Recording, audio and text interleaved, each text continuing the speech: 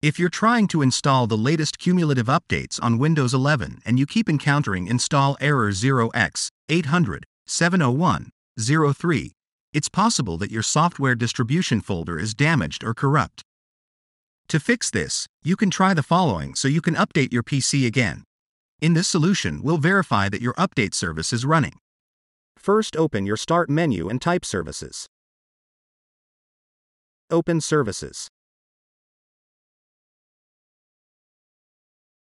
Locate the Windows Update service.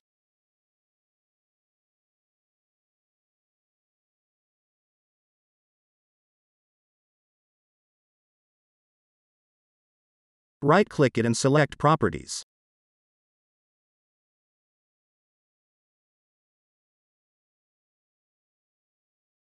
In Startup type, select Automatic.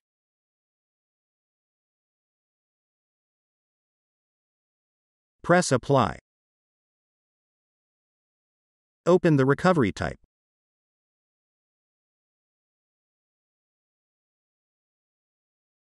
In first failure, select Restart service. In second failure, select Restart service. Press Apply and then OK. Now press Start to start the service.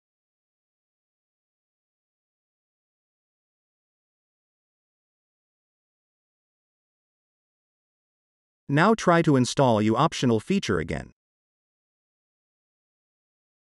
Reset the software distribution folder, where temporary files and updates are stored, and re-register the internet connection.